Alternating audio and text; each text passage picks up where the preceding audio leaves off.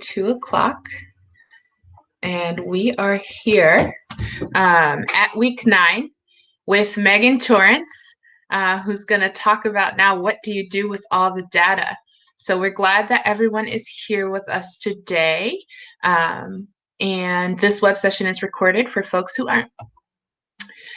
We are officially at 612 people registered for cohort this semester.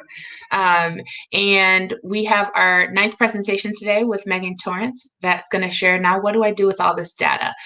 We'll have our team check-ins. So if you're here to represent your team, let us know in the chat which team you'll be representing, and we'll get you all teed up to present out when we get to that section of the presentation today.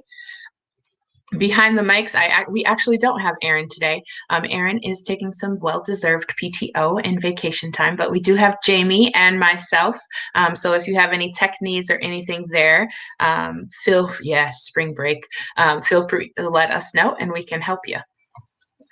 Today, we're going to talk about now what do I do with all this data. So we've been following the semester, getting big picture about what xAPI is, what it can do, what are all the elements of a ecosystem, and what are xAPI statements, and profiles, and what are some different standards that work with IEEE, and then creating data visualizations and dashboards. Today we'll hop into what are some strategic analytic thinking things that we can do with data.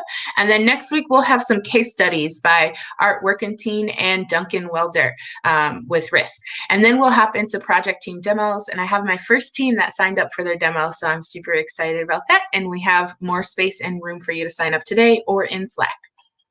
With that, I'm going to pass over the mic to Megan to present her presentation. Now, what do I do with all of this data?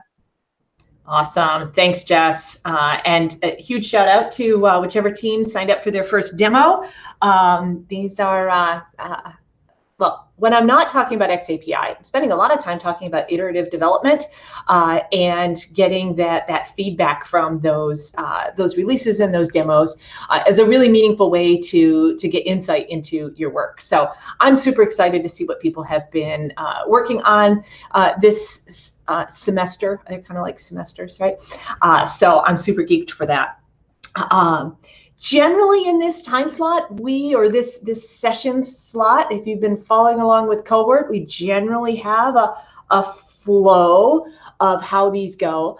And we would generally have case studies from real live working projects out there. And it's not that there aren't real live working projects out there, but I still feel like we may be suffering a little bit of, I don't know, pandemic time warp. I don't know about you, every day's the same, but time flies really fast. So we had a hole in the schedule, and Jess and I were talking about kind of what do we do here? And it has occurred to me in the last couple of sessions that we have talked about like why you would do analytics. And we talked about, Rob Chadwick last week had some like really, really down and dirty specifics around don't enter statements like this way, otherwise you're not going to get your data out, which is absolutely valuable. But I was craving really a kind of like, how do I put it together and do this fancy thing called analytics, right? If you think of xAPI as the underpinning and all of the plumbing, right? How do I get my data there? Then what do I do with all of this data? And so what I am sharing with you, this is the first run of a presentation, and I am very keenly interested in a couple pieces of data today. One is, does this session solve a need that you have had? Right? I've tried to tap into some of the questions I've seen in the chat and out in Slack, but I really would love to know, either real time as we go or afterwards, does this solve a need that you have? And either way, yes or no, how does this fit with your idea for what you wanted to do with the data, right? Why you were here in the first place? Is this a framework that you can work with? So with that request, I am going to get started. And I will say this is not an April Fool's joke because I'm not clever enough to do April Fool's. This is actually one of my least favorite days of the year. I have in my kind of broader presentation around xAPI and why you should do it, a slide in which I show a multiple pieces of data, right, that an organization has. And here's the point of this, right? Hey, cohort team, my slide deck just went blank. Or my screen just went blank. So I'm going to keep talking and maybe my slides will come back. Awesome, thank you. That's like magic. Just put it out in the universe and my slides come back. Right, so this, you know, I talk about, right, your sales team has wicked data. Your supply chain team has wicked data. Your website team, do you realize Google Analytics is something like 15 years old and it's free, right? Gobs and gobs of data about all sorts of things that happen on a website, right? Really powerful stuff. If you've got a Fitbit, you've got a dashboard. I don't have a Fitbit, but you've got a dashboard that looks something like this. You have more information about your data, your health and your fitness and everything than your LMS has about what goes on in learning in the organization, right? So we have these silos of data. We don't have nearly as much data as everybody until now. Right? We are about to turn on the spigot of data. We have to figure out what to do with it. And before you say, wait, training, learning, it's an art. We can't possibly drive back performance to a specific training element, right? Don't box us in. Don't make us accountable for those results because there's so much that happens between when we teach people to do something and when they do it on the job. I want to remind you that marketing was once a dark art. I actually have an undergraduate degree in communication, and for a little while, I flirted with public relations and marketing, in which we did not want to be measured in the late 1980s, right? It was creative, and there was like it was mysterious and amazing, but not necessarily directly related to sales, right? We didn't want to be on the hook for that. Of course, it improved sales, but we didn't want to be on the hook for it, right? Marketing was once a dark art. And if you think about the amount of data that your marketing team right now has and uses, right? It's amazing. Data-driven marketing is the thing, right? So I think that we will see that learning will have the same kind of trajectory as marketing has had, right? And that we will do it faster for a couple of reasons. One, we get to learn from what marketing has done and learn on, based on what we've got on a lot of the existing tools and processes and organizations and relationships, right, within an organization. But what we also have is a shared and interoperable data spec, which means we can just buy tools off the shelf or buy programming and custom development by people off the street that all works within our ecosystem right away. Right? That's what we've been building up to right now. It's why Shelley Blake Clark was telling us we need a standard, right? We're moving this from a specification to a standard. It's why Aaron Silvers is working so hard on the profiles project, right? So to be able to get us that data, right? So yay, data. I probably did not need to convince anybody here that we need more data. I like to think of, though, right? There's this continuum of what we can measure, right? Everything from nothing to useless overkill. And then somewhere in between there along that continuum are what we currently measure today, which I think we can all agree in this group is pretty shallow, and what we know we probably need to be measuring, right? And so somewhere in there is where we're going to play today with our data and what we're doing. And so I've been baking up for about 2 years now. I've been really thinking about how do I craft this and pull this all together into a cohesive framework? And there's been a lot of really interesting work that's been done. The rest of this slide deck is littered with URLs and references that I realize are locked up in the slide deck. So I will post out into the cohort channel all of the links from this slide deck so you can all follow them, because I want you to be able to get back to those regular sources. I've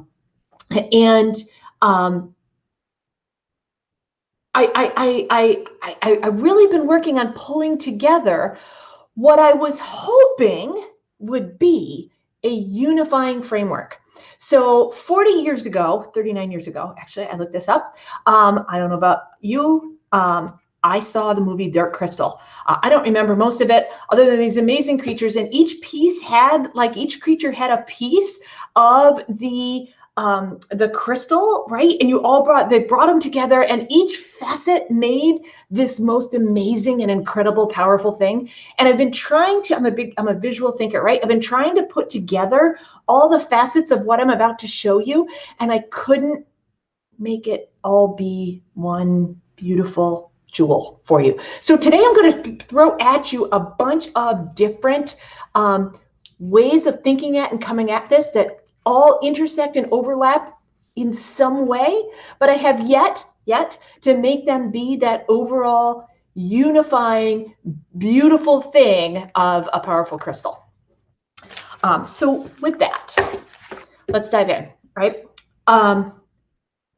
Big data is sexy, right? Data is really, really, it's fascinating. All the big, well-paid people in our organizations get lots and lots of data, right? Data science is the hot new job that we all wish we had, or wonder if we should, right? And for all intents and purposes, right, the work that we are doing in L&D won't, for most of us, achieve the realm of big data. But there's a lot that we can learn from what's going on with big data that we can apply, right? So I like to think of this, I believe David Kelly coined this phrase from the Learning Guild, enough data, right? And whenever we talk about big data or enough data, right, there are some implications of this, right? It's data from multiple sources. It is both structured, think something I can report out that's rectangular, and unstructured, where it is a ragged right paragraph mishmash. Sometimes they're big, sometimes they're long, sometimes it looks like lorem ipsum, right? All in the same pool. It is way more than you can handle in Excel, and often way more than you can handle in most analytics platforms, right? It requires math and statistics to really get to that power.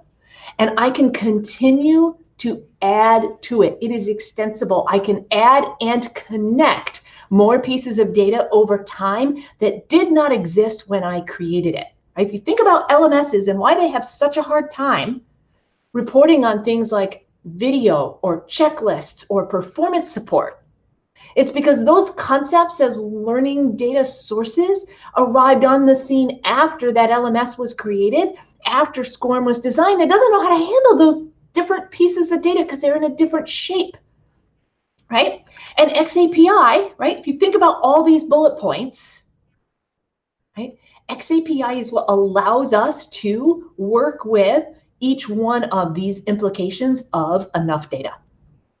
Fine-grained, right? Think about how much detail and the granularity at which you can have an xAPI statement as opposed to what you're getting out of an LMS in SCORM, right? You completed the course. Great. Yay, you completed the course, right? And it tells us nothing about the experience within that course, right?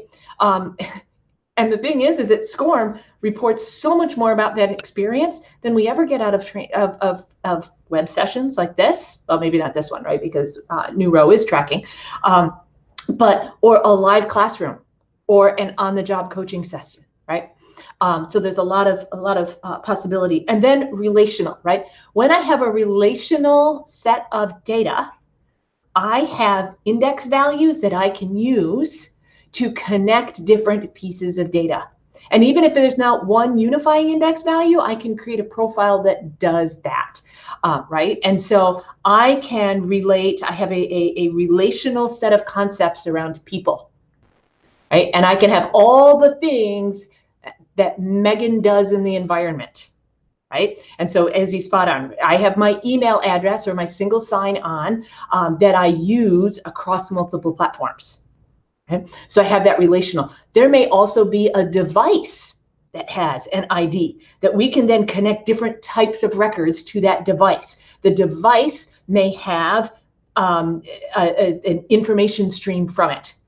That device may also have a service record, right? And so, and an asset tag, right? And so that data, right, can then be connected, because then you can connect Megan to a device via an activity, and suddenly we're joining two different data sets. And that's where it starts to get really, really exciting. So these are some of the things that are really, they're big data concepts, right? But we have these concepts in our work when we're using xAPI, we're doing learning analytics, right, and learning data. So I'm going to share with you one more thing, and I'm so excited about this because it kind of looks like a crystal. But the one of the concepts from big data that I also want to key in on here, right, are the V's of data. And depending on where you look and the date of the age of your source, started out with 4 V's of big data, and then there were 5 V's, and then I've also seen 6 and 7 and 8. Honestly, I just picked one in the middle, right? So the V's of data, right? And what you're thinking about is when I'm working with data, what do I need to make sure that I've got enough to be making meaningful decisions, right? And enough is not only in terms of volume, well, that's a piece, right? We all get the general consensus or the general concept, right, of statistically significant, right? I need enough volume to be able to slice it up into buckets that then are still themselves big enough to be able to do something with, right? Variety. Does it come from a variety of data sources? Do I have variety? If everybody completes a course, I can't tell you anything interesting about completion. I need some sort of variety, right? And so in a SCORM and an LMS environment, my variety comes into like, when did you complete the course? Yeah, that's interesting. Not really, right? And so, right, to Helena's point, our LMSs are restricted. And here's the other thing. We've gotten used to that, right? And so there's that volume, that variety, veracity, right? Can I believe it? Right? Is it coming from true sources that I can rely on? Velocity, not veracity. Wow. Right? Velocity. Can I get the data? There's 2 parts of velocity, right? Can I get the data fast enough to be able to use it in a meaningful amount of time?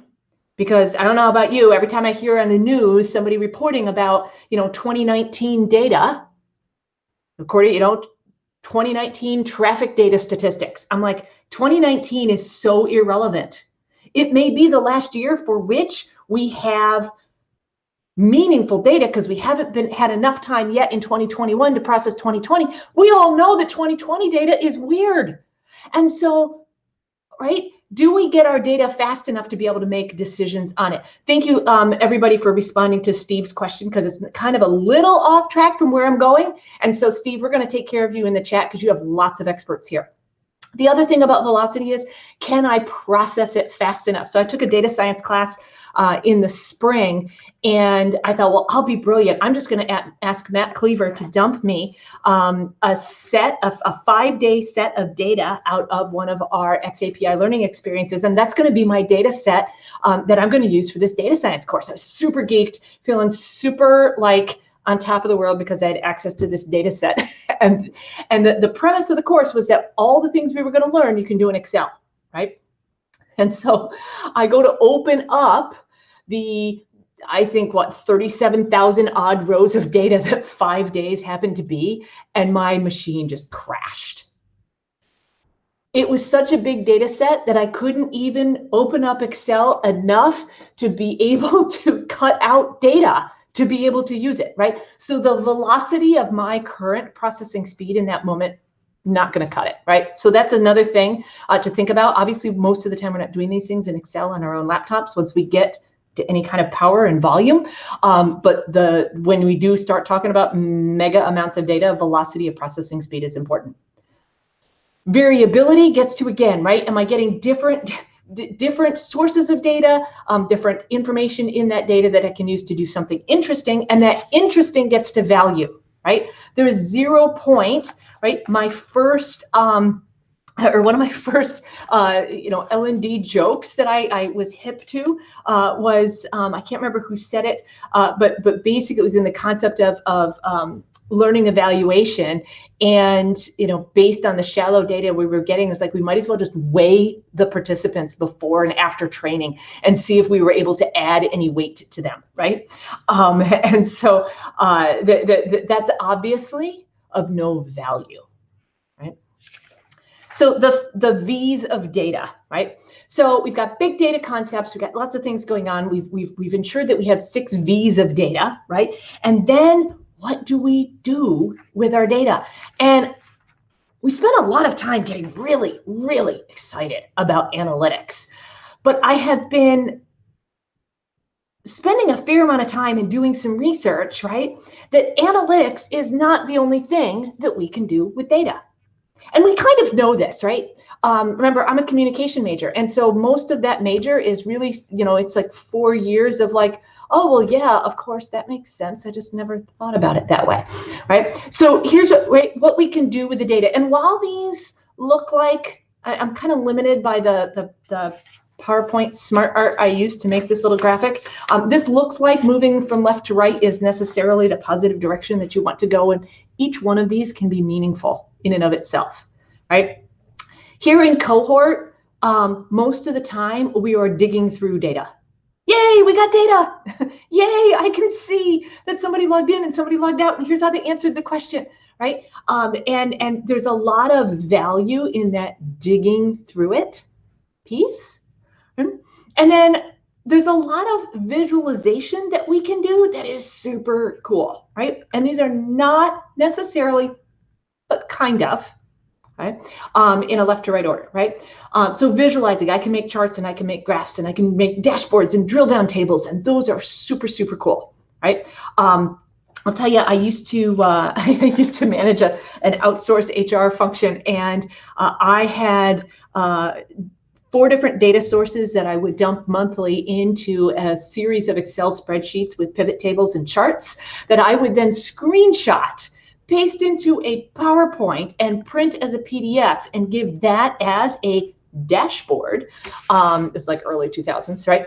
To the senior executives who were ecstatic about the access to data that they had, right?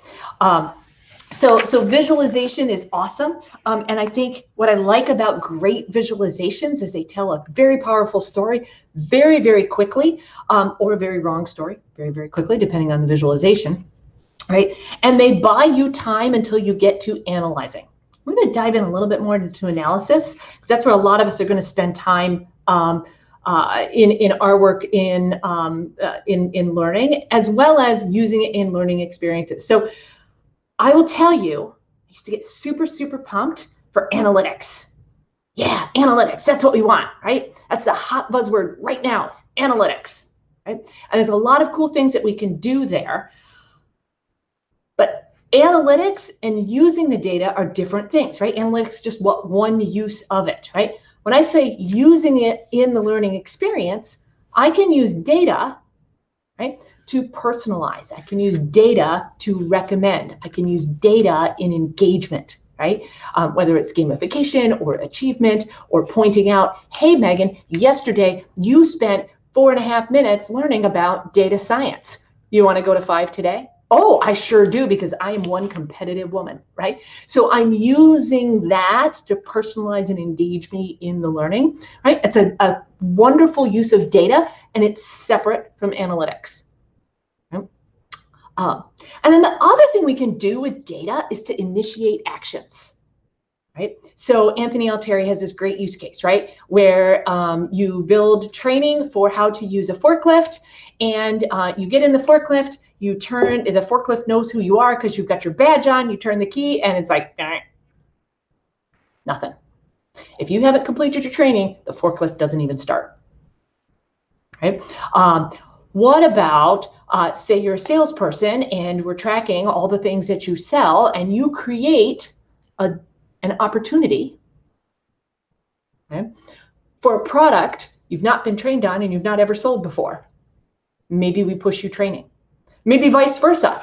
Now that you have completed training, right, and succeeded at it, we built a program for a client that once you had completed training, you were automatically given deals that were related, right? You were given leads for new business that were related to the training that you had created. It's not analytics. It's not personalizing the learning experience. It's actually driving business actions as a result. Okay? So lots and lots of cool things along this continuum. I'm going to pause real quick here. I'm going to drink some coffee out of my xAPI mug. I'm channeling my xAPI-ness. What thoughts or questions do we have right now before we actually do a deeper dive into analytics? And then also for me, the flip side, feedback, is this relevant, interesting, and the kinds of things that people are curious about as we go? And we can just type this into chat rather than fool around with mics. Okay, Judy finds it interesting. All right, Dan loves it, Helena loves it, and she's amazing. Okay, I'm gonna keep moving then. Definitely interested, wondering on how to activate on the data. Hey, Pedro, if you could let me know what you mean by activating on the data, that would be awesome. A framework for analysis should have come at the beginning. Kieran, are you talking about at the beginning of cohort or the beginning of anyone's thoughts around analytics? And Brian once more, this is helpful. Margaret, thank you. Awesome. Cohort. Oh, yeah. You know, actually, Kieran, that is an interesting thought, because our curriculum is really wrapped around how do we get you started with data and doing something. So that's a really interesting perspective. Thank you. Using the data to create actionable insights to incorporate into learning solutions. Okay, Pedro, I think we're getting there. Hold tight. Sean, it's interesting, deconstructed by whole by showing the end. Okay, yep. Marketing to learners, yeah. Yeah, Ethan, right? So when we start talking about marketing to learners, and I would say, right, if you were able to say, hey, learner, you know, we found that learners who did X, Y, and Z do better, that's awesome. Even better, good luck with your fire, Judy. Even better if we can market to managers, right? So, hey, team, you know, managers, your team is going to be able to perform much better. So, okay, perfect. All right, okay, thank you. This feedback is excellent. So right, in a session about data, I'm gathering feedback. So that's super awesome. Okay, let's then dive into analytics. That's kind of the topic of the rest of this, knowing that analytics is not the only thing that we can do with data, right? And all of these other things are right, you need the 5 V's, you need enough data, you need all those concepts in order to do any of these 5 things at scale.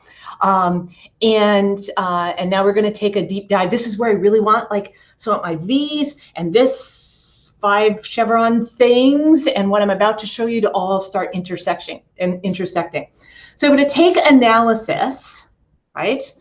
Out there in the world, right, in the data space. We didn't invent it. I know it's referenced in Donald Clark's book that's coming out. He didn't invent it either, right?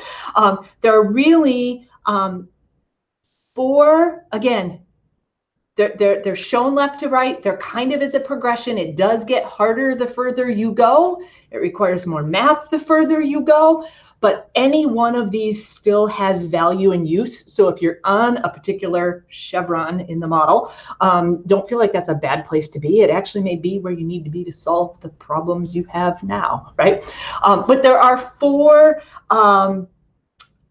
buckets of analytics, basically, right? So where descriptive analytics are really going to be around, you know, telling the story of what happened. This is and it's a retrospective list, right? Look, it's what happened in the past, right?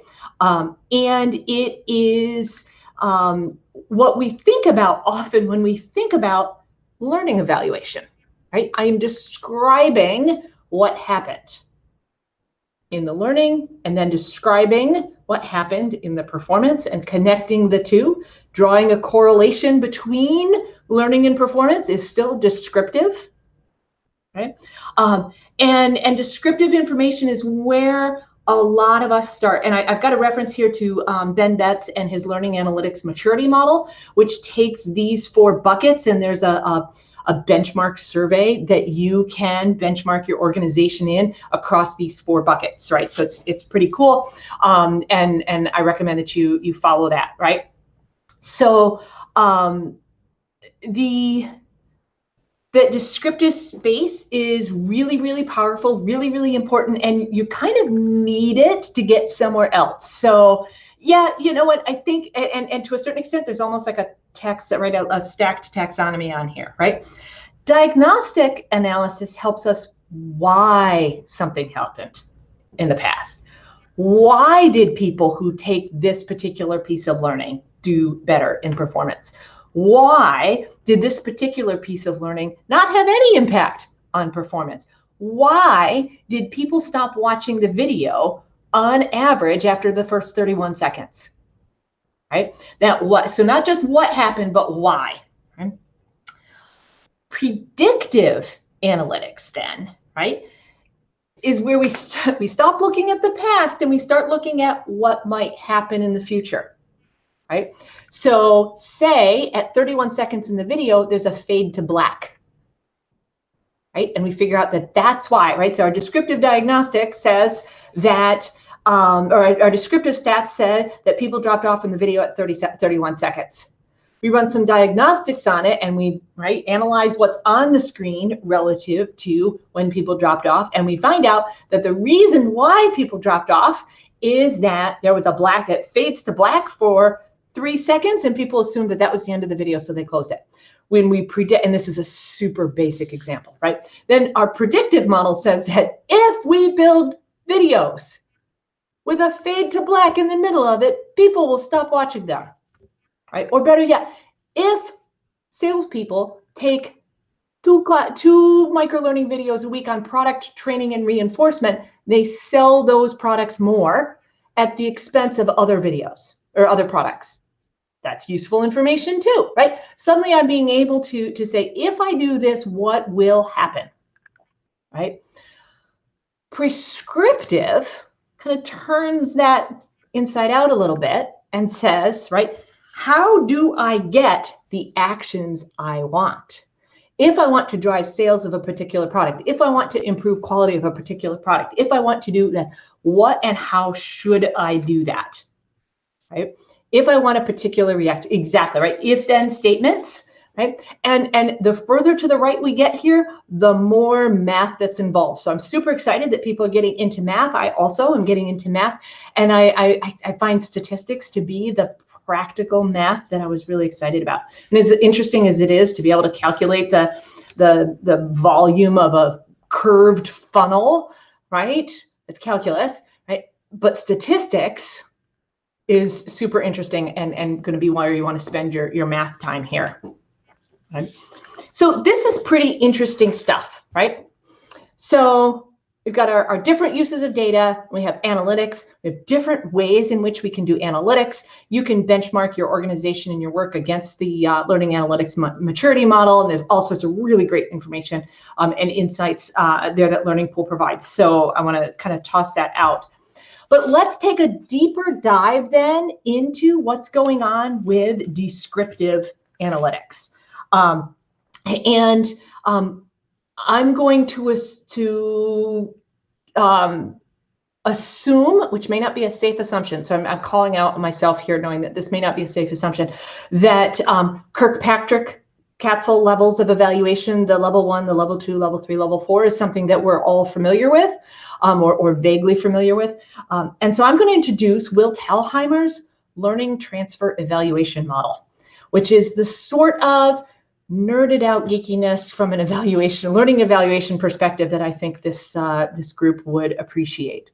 So learning transfer evaluation model, remember, I will get you the link to this in the Slack. Right, I'm going to take a quick through. There are 8 levels. Again, left to right does get more complex sometimes to measure, does get more depth, but it does not necessarily assume that that something on the right is better or more important than something on the left, right? And knowing that they're numbered also like implies value. Don't read too much into that, right?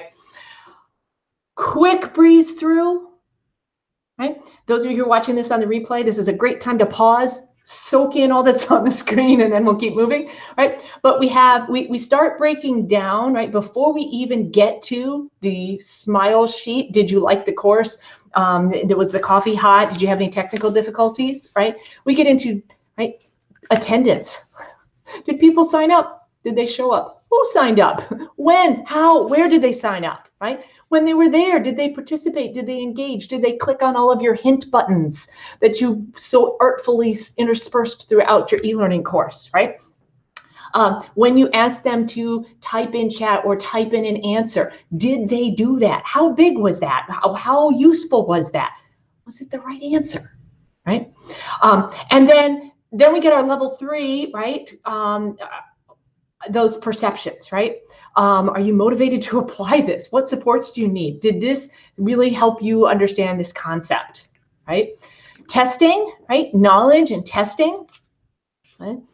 Both before and after, and testing is something that the beauty of the xAPI specification, it's already set up to handle test scores like out of the box, like really easy. Even the Storyline and Captivate handle those like out of the box, right?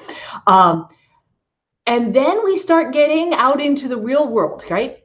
5 and 6, can I make the right decisions? And when I make the right decisions, can I actually take the follow-up action and do the thing? Right? Don't get too hung up. When I get instructional designers in here, they get super hung up on the difference between decision competence and task competence. And I say, don't get too hung up. Just like make sure you're thinking about all the aspects of what it takes to actually act on that, right? And so that is those two come together and give a lot of people a lot of struggle. 7 is what we often say that we want in our training and our learning experiences, right? Can people do it on the job? And then do they do it on the job, right? And then 8 is really what are the effects on not only organizational results, right, which is what our bosses all say they want, but on people, on their coworkers, right? Are your coworkers happier humans now that you know how to do your job better? Maybe, because you're not bugging them all the time, right? What are some of these larger implications of why we're training? And Jess and I will go on all day long about effects and equity and like the whole community and society and the environment, the whole 9 yards, right? And which is why some of the paths to the dark crystal were longer than others, because they got off on some really interesting rabbit holes. But if we're looking at analytics and we're looking at descriptive analytics, right? Having a framework or a schema that helps us think about what are all the things I could bring together to analyze, I find using these models really, really helpful as almost a checklist or performance support on making sure I'm thinking about all of the possible data points and questions I might have, right? And so I'll say when you go out into the world, Kirkpatrick Katzel is obviously the one that more people know. I shouldn't say obvious, right? More people know those. Your bosses probably know those. LTEM provides a really, really rich and deep exploration that kind of levels up really on Kirkpatrick Katzel. Okay. Whew. So we've now got big data or enough data. We've made sure our data set has enough V's to make sure it's meaningful. We've then said, given enough V's to make meaningful data sets, what can we do with it, right? We can dig around and find interesting stuff. We can visualize it, we can analyze it, we can use it in the learning experience, we can use it to trigger and initiate business action, right? When we're looking then within analytics, we have multiple schema by which I can, right, really dive deeply into descriptive analytics. L&D people, we got descriptive down, right? And so these are ways in which we can be thinking about descriptive data, which is going to be most organizations' first stop into analytics. When you come with descriptive data, once you've got that base covered, the next logical question is, oh, so why? That's your diagnostic data. What if? That's your predictive data. And how do I get that, right? That's your prescriptive data. Right? So all of these things together, and so I got to this point, right? As I'm working this up, this is my dark crystal, and I got to this point, and then I realized, yeah, but how do I actually do it, right? And I can't remember who had the question earlier on today, right? But Pedro, right? Definitely interesting, right? We just got to the definitely interesting. How do we actually do that? Which is a brilliant question. I'm so glad you asked that, right? Once again, an inartful use of PowerPoint's smart art. There is a process for this, though, right? There is a process for this. I'm working through this with several clients right now, and it's kind of a go slow to go fast, right? We're generating tons of data, we're all excited, right? And then we're going to say, hey, let's align this around goals. Let's find what I call them early experiment destinations, but it's really, what are your questions? What are your hypotheses, right? Looking for anything that might be a big win or a quick impact, right? Get that underway first, because that helps me get funding and attention for the next one. Planning for implementation. This was one that got me tripped up, right? I was like, yay, let's do analytics. Let's just do it, right? And one of my clients said, okay, yeah, but our learning team is not ready to make decisions based on this because they don't understand it. I'm like, oh, we have to actually go in and build a culture of evaluation, not only, right, the use of new tools and the comprehension of enough math and statistics to be able to feel confident in doing this. Okay. This is iterative. So the first time you're going to do something, you're going to get a data set and you're going to look at it and you're going to be like, I call it the yikes, my baby's ugly stage. It's like, oh, that's not exactly the data I wanted, right? So we're going to iterate on that and keep going, right? So when we talk about these early experiment destinations, whoops, wrong button, right? We're really looking at questions, right? So this book, Investigating Performance by Sean Putman and Janet Lana Efron, has a section of really great questions, right? What are our questions about the data, right? And this is why part of why Kieran wanted this concept at the beginning, I'm guessing, right? Because if I know what my questions are, then getting the right data makes it a lot easier, right? So there's a whole section. This is an excellent book. I recommend you go out and get it. We talked last week. I take my questions, and I then literally draw out what the graph would look like. And then I look at the graph and say, yeah, no, that's a dumb graph. That's not interesting, right? Even before I know what the numbers are, right? So this wasn't xAPI data. This is actually from a couple weekends ago. I was working on a Learning World research report, right, where I have a ton of data. We interviewed 600 or surveyed 600 people about their learning technology roadmaps, right? And then we sliced it in a bunch of different ways. And I was trying to come up with, right, how am I going to visualize this, right? How am I going to work with this data? So I did want to at least do that shout out. And this work has some boring parts, right? There's the concept of the data supply chain, right? Where do I get my data from? How do I get my data all into the right place, right? And who are the people involved with that, right? That is way less fancy and fun than analytics. Just saying. But it's really important. And then even less fun and more boring is data cleaning. reducing duplicates or eliminating duplicates, right? Making sure that my data lines up. All those things that Rob Chadwick was talking last week about good data practices going in, that's actually data governance, so that I have less data cleaning to do, but there's always a certain amount of data cleaning that you should expect to do before you get in there, right? Back in the olden days, right? We used to implement LMSs. We'd hook them up to somebody's HRIS, and then they're like, "Oh my gosh, this is a horrible LMS." It's like, no, we're getting crummy data from your HR system, right? And so you have to do a lot of that boring work. And I wrote a boring article about all that boring work in Learning Solutions Magazine a couple weeks ago. So,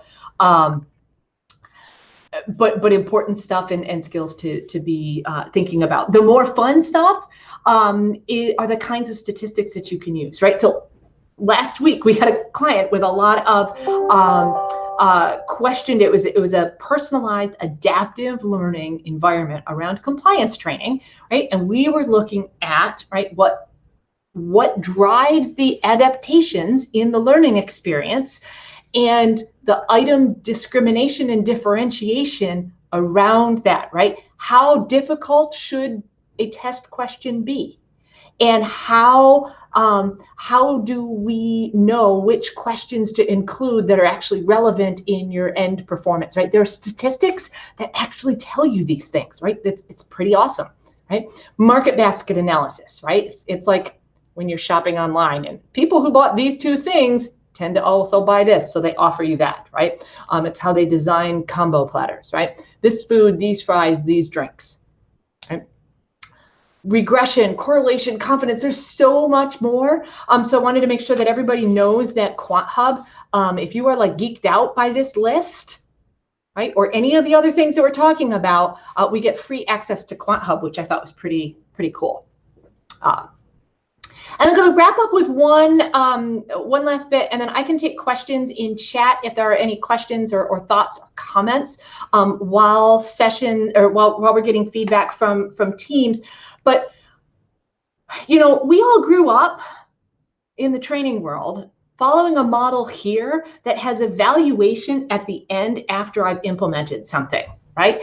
And if I bring in my Agile project management for instructional design hat, right, we are evaluating up front and while we're going through a process so that by the time we actually do release, we already have analytics and we've already been, right, our analytics has not only been refined because we're realizing our baby's ugly and we need to be asking better questions and shaping our data differently, but we're using those results to shape the design of the project differently.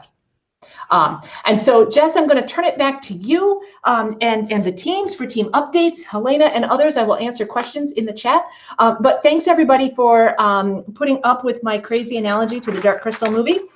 Dating myself, incredible. I'm sure half of you, there was actually a second movie that came out like 25 years after that. So anyways, moving right along, passing it off to somebody younger than me. Jess, take it away.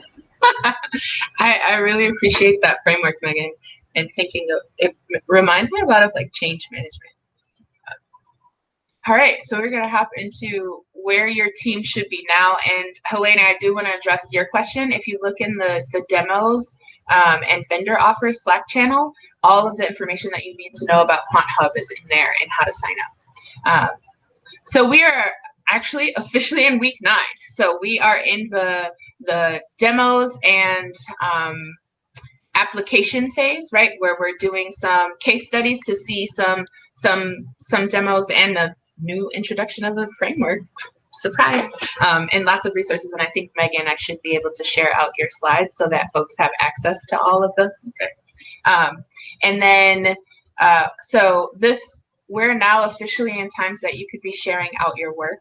And I want to reiterate what Megan said, that sharing out your work doesn't mean it needs to be perfect. Megan just did an amazing, insightful presentation, and this was her first time. She asked for feedback, and now she knows to go and continue iterating that. And doing your demo with Cohort is your chance to get some feedback on the spot.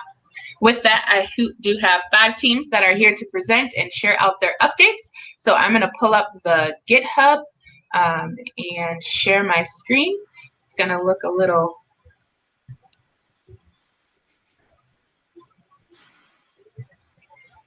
So I'm going to rely heavily on my team today. I do not have a double monitor, so I can only see the xAPI Cohort GitHub page. So if you can make sure when I call your name that you give yourself mic access. I'm going to start with Team ARISE, and I think that Rachel is here to give that presentation, to give that update. Rachel, can you hear me okay?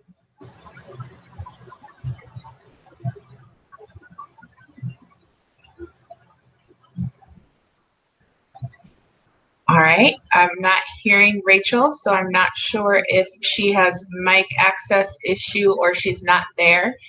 So I'm gonna hop into Brian Duck with Team xAPI in live code. Hello. I hear you great, Brian. Okay, good. So we were able to meet. We've made some good progress in our projects. You can see from the update, we have published update number 10. And part of our weekly meeting agenda yesterday was updates for project underway. A number of us, like I mentioned, are working on things. So Joan has a version that has pushed her scripting for the buttons up to the card level, which allow us some dynamics around building additional cards within the project. I published a version of, frankly, it's a derivative of what Joan had published before she made this change. And we as a group looked at the coding and the progress that I had made. So we went through and identified, or Helen actually put together a sample PowerPoint for us.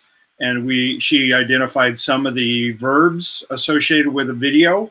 So we went through and checked the scripting on that and put in sample statements, and we actually published that out. We published that out to the SCORM Cloud as an example statement to validate that our tools are working and in working condition. Martin was able to update his API via Array, so he's actually working on code that builds the statement from individual fields and then builds it into an array, which is a variable in memory for the LiveCode tool we're using. Andrew had shown an example of a browser widget hack showing how to call back to LiveCode from the browser. So we're sending a message to the browser to load a file. And when we send statements in and out that browser, we actually have to do some coding to pull that data back into LiveCode. We refer to that as a callback. And then he's also working on a version to creating HTML on the fly using some JavaScript techniques. So he has a sample file that we've published up into Slack, in our Slack channel, that people can see if they want to see that. And then the other thing we're doing is we're working on some of the part 2 projects that will allow us to elaborate interacting with video. Martin has a sample project for that. And then, as I mentioned, or I didn't mention, but Andrew's other project is interacting with the browser widget and other tools for displaying PDFs. And part of that effort is to grab the information about where a viewer is looking at the PDF, how long they're staying on each page, whether they've actually paged through and looked at each page and have reached the end of the document. So we're actually are working towards being able to evaluating how much time they're spending on the individual pages and gathering information. And that's pretty much where we're at. What we're working on for next week is further development of those learning record or activity provider projects that I mentioned, and then elaboration of these part 2 projects as well, where we'll be focused from then on. The video example and the PDF example is what we're elaborating. Awesome. So that's pretty much it for Team xAPI and LiveCode. Thank you, Brian. And I think that I have Matt here from Team Slack. While we're waiting on Matt, Rachel from Team Arise is here, so if we want to circle back later. But Matt can go now. Why don't you go ahead, Rachel? I heard you loud and clear. Okay, perfect. Thanks. And I'm sorry to jump in on that. So I don't know how to use GitHub, so I'm probably not going to have updates up here. I'm lost with that. But this week I met with Matt, and he talked through some things to help with the xAPI statements and building it so people can have like anonymous exploration, but we still collect data in the online gallery, in the online museum experience. I put in the hashtag Team Arise in Slack, putting out that I want to get us together and start planning out and doing like a brainstorming for what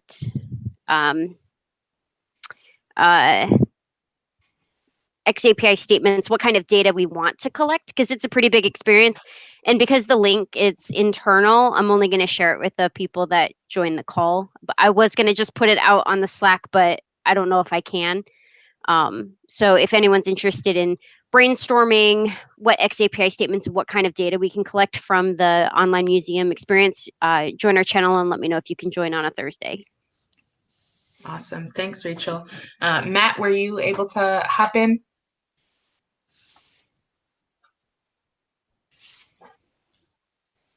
All right. It looks like some accomplishments for this week is that Stefan was able to join the weekly meeting and go through a Slack connector. What they want to accomplish in the next week is they're going to replicate Stefan's process on their own and see how that goes. So they got some support and they're going to iterate on that.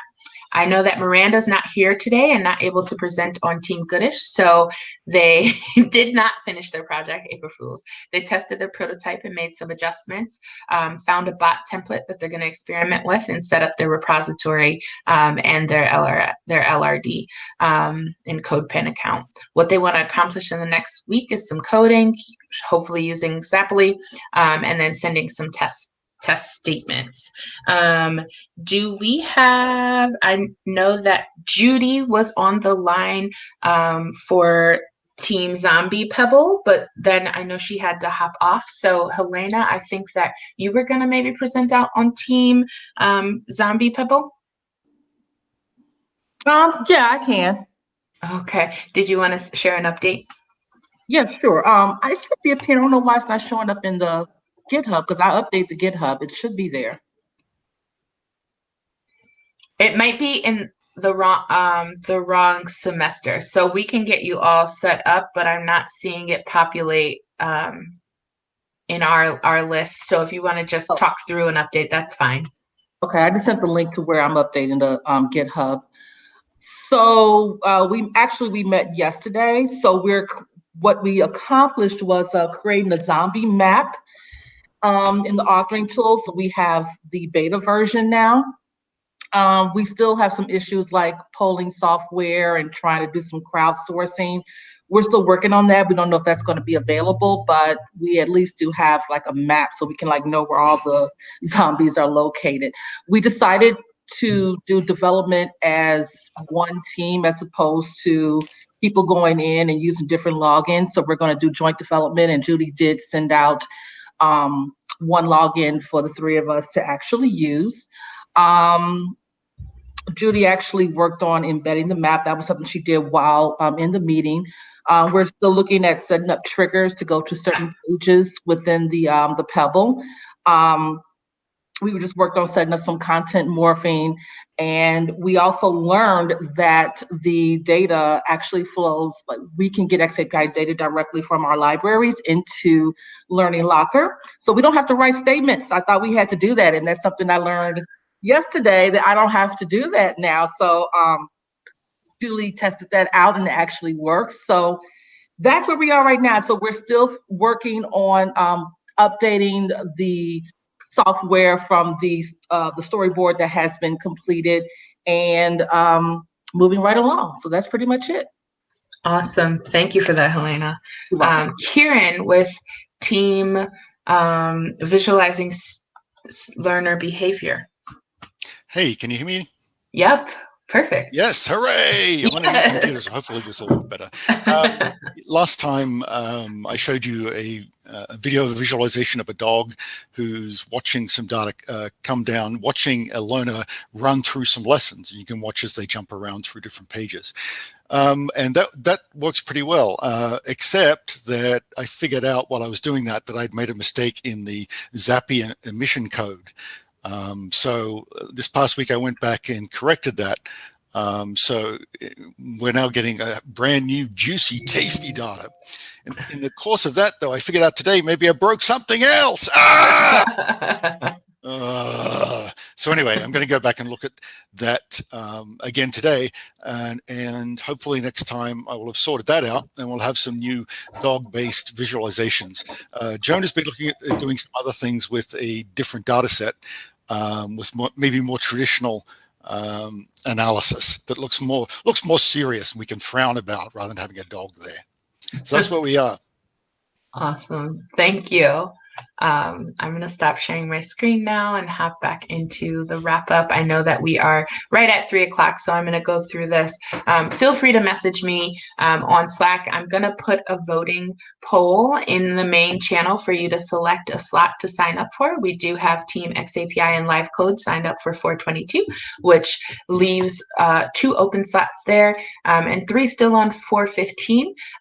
We'll make room if there's more demand. Presentations are brief, but usually folks do use a slide deck. We still are accepting proposals for the xAPI party and L&D download, so feel free to sign up there, and this link will be sent in our weekly update. If you don't want to present, you just want to attend, you can register right online on our xAPI cohort page. With that, we'll see you next week. We have case studies next week, and I do for Brian.